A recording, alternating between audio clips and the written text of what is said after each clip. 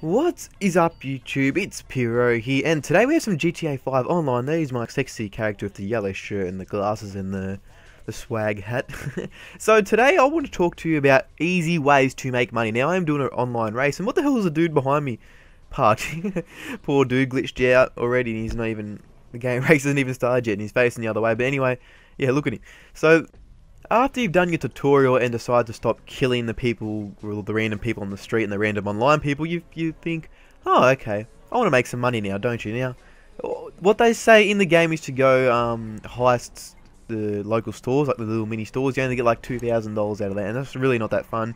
After you've done about 4 of them, you get sick of it because it's the same thing. Then you end up getting more cops on you, the more you just try to rob. And if you get 3 stars, sort of gets a bit difficult because 3 stars is pretty hard to avoid with the helicopter and stuff, and that dude just punted me off the road. What a dog. So I sort of found an easy way. Now I feel that this is true and it might work because I at the moment have $100,000, not after this, but now, today, as I'm doing this commentary, I have $100,000 and it's going up. Or you know what I'm doing, guys? As a dude misses the turn completely, all I am doing is races.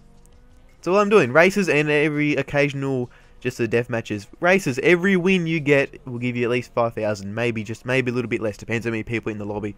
If there's more people, if there's like 8 people in the race, you get even more money, but if there's only like 4, like this race, you don't get as much money.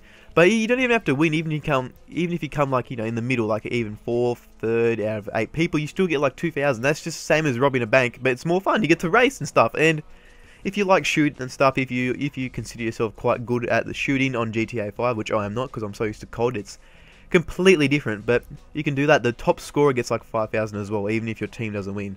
So even if your team's doing really bad, you still win anyway. So really, that is my way that I made money. I'm sure there's plenty of other ways. You can go do missions together. I did one with my friend last night. You get 9,000, which isn't too bad at all. That's pretty damn good. Now, the end of the race, this dude is catching me, and the car I'm using isn't the best. The dude behind me has the best car, and he catches me, and it is GTA. So what I do in the end, I just block him off. So you know he can't win, and I end up winning, guys. And watch how much money I get. This is just in one race. When it shows up after it says, you know, that I'm the winner, I finished first, yeah, buddy.